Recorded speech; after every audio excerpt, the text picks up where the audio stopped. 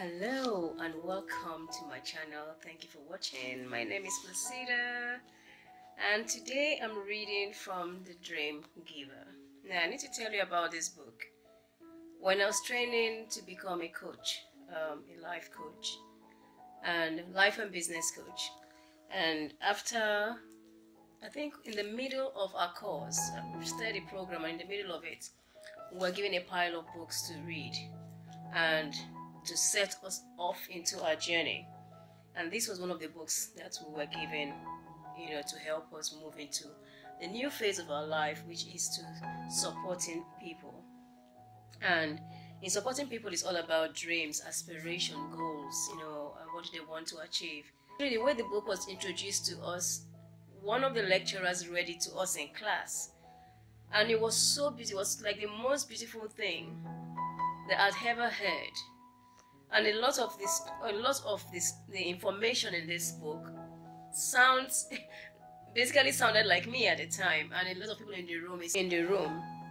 And the book is written by Bruce Wilkinson and with David and Heather Cobb. And also it's a proverb, and proverbs are quite powerful. If you know about proverbs, every culture have proverbs. And if you're thinking about changing your life, transforming your life, looking for a new future, thinking about rebranding yourself, you're watching Rebranding Me, you're thinking about rebranding yourself, this book is a good book to start. So why am I here sitting down and talking to you about this book? I was going through my, tidying up, decluttering, and I opened this box. And in this box I had lots of books in it, and this book was in it, and just reminded me of the first time I heard about the book. So I read it, I just remembered the way I felt and how I was driven to achieve my goals and be more. And as I was thinking about it, I opened it up again and I read the first page of it, the introduction of it. And while I was reading the introduction of it, which is this, I just had this thing come into my spirit. Why don't you do a reading on your channel? Read this book on your channel. So I looked at it, and it has 14 chapters. And I thought about myself. I was like, I've never done this before. I've never actually sat down to read to anyone, for that matter. I think the last time I ever read to anyone was in class in school, way back. So I've never actually done anything like this, where I have to sit in camera and read to anyone or read on camera. It means it's going to be live, and there are probably going to be errors, my pronunciation. So all these things was going crazy in my head about reading. But after having all those emotions and all those things going around in my head, I decided, hey, go for it. There must be someone out there who's never heard about this book, who needs to hear this story, and who would appreciate you reading it.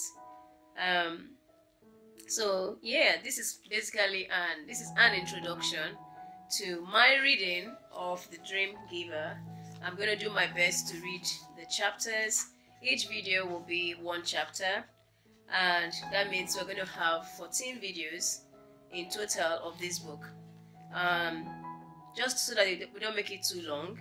I don't know how long it's going to take me to read one chapter, but we'll see. The first part, I'm going to start from this very first page. Okay. And so, introduction. I'll be reading today The Dream Giver, and the author of The Dream Giver is Bruce Wilkinson with David and Heather Cobb. This book is for anyone who has ever hoped or believed they could achieve something remarkable with their lives. David and Heather Cobb have been a vital part of creating this book. Their commitment, skill, and encouragement have been a deep inspiration. Thank you, my good friends, for being champions to this dreamer. Most of all, I wish to acknowledge the dream giver himself, for without him, none of us would have a compelling dream to trade our lives for. That's the introduction. So I'm just going to open it now, and then there's a preface. So I'm going to read the preface now. Do you believe, this is a question, do you believe every person on earth was born with a dream for his life, for his or her life? No matter where I travel in the world, whether among heart-changing Manhattan urbanities or villages in South Africa, I've yet to find a person who didn't have a dream.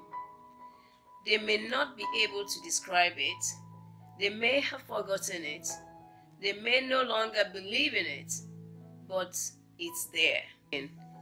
I call this universal and powerful longing a big dream. Like the genetic code that describes your unique passion and abilities, your big dream has been woven into your being from birth. You are the only person with a dream quite like yours. And you have it for a reason, to draw to you towards the kind of life you were born to love. Welcome to my new book, The Dream Giver, a practical, innovative guide to achieving your big dream. The Dream Giver is made of 2 parts. Part 1 is the parable of the Dream Giver. This is the story of Ordinary, a nobody who leaves the land of familiar to pursue his big dream. The parable follows Ordinary on the journey to his dream. This story will introduce you to the big ideas I want to talk about in the next section. Part 2 is called The Journey to Your Big Dream. I will serve as your dream coach in these pages, helping you to problem solve and to reach for the important personal breakthroughs. This section is designed to inspire you along the journey towards your dream. For even more help, I invite you to visit www.thedreamgiver.com, where you would find creative, interactive solutions for people pursuing their dream. In choosing a parable to teach about dreams, I seek to follow in a long-honored tradition of conveying important life principles through a simple story. C.S. Lewis and the Chronicles of Narnia, for example, or John Bunyan and the Pilgrim's Progress. And who can forget the parables of the Good Samaritan and the prodigal son? For communicating truth to people of all times and cultures, the parable just may be the most powerful teaching tool available. I agree. If you read the prayer of Jabez, you met a little-known Old Testament man who refused to settle for less.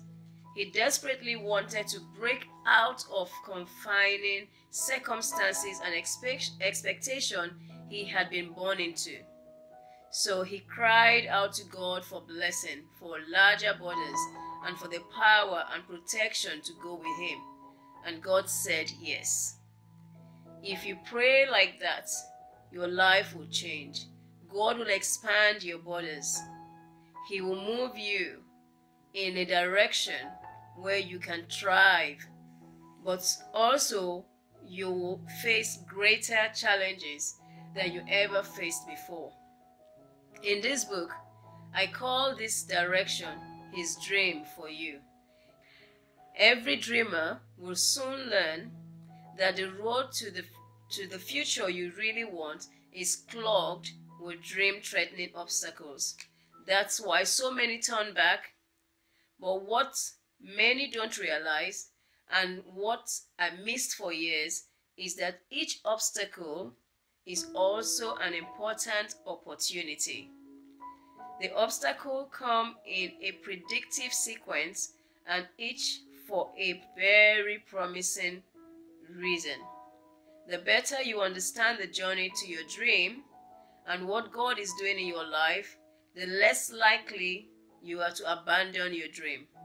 So let me ask, Did you have a dream as a child that you lost along the way?